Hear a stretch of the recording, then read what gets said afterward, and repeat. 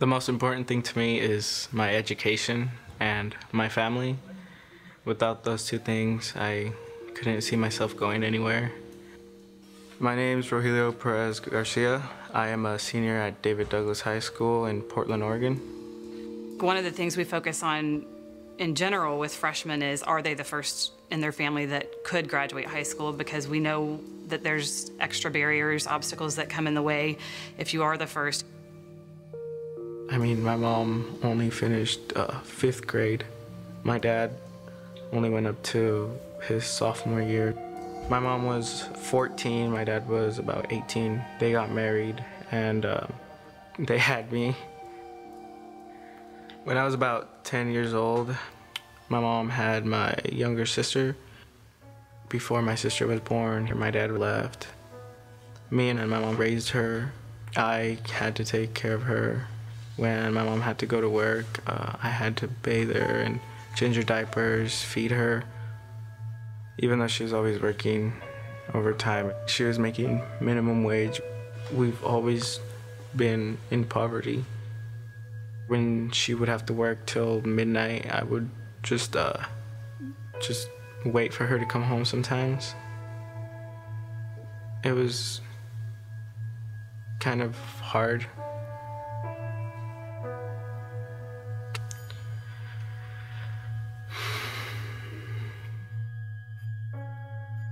I'm just kind of shocked that I didn't know that about him, you know? It amazes me that he's done what he's done while taking care of that child, because I know how overwhelming that can be in and of itself. My parents had a really big influence on my education and me going to college and finishing high school, and they always used themselves as an example and how they had to work so hard for simple things. I want to have a career, and I want to help my family out of poverty. For Rogelio to break that cycle, I mean, he's just changed his whole family development, his whole family pathway, and it's huge. My GPA is about a 3.56 right now, and I've worked really hard for it these past 3 years. He's not only stayed in school, but he's become so involved with our community service program. I've spent most of my volunteering hours at CHAP, the Children's Healing Art Project. They're a nonprofit that takes art programs to the hospitals for children going through severe illnesses and treatments like cancer.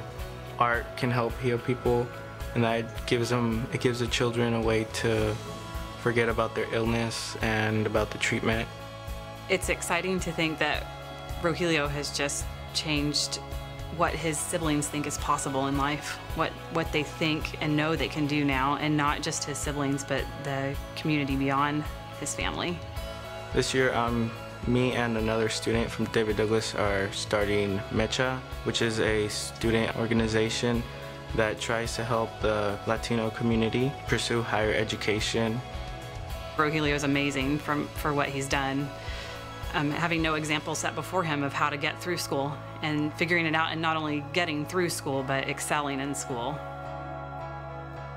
Without education, it's really hard to have a say in things that go on in the community or your school. Education is power.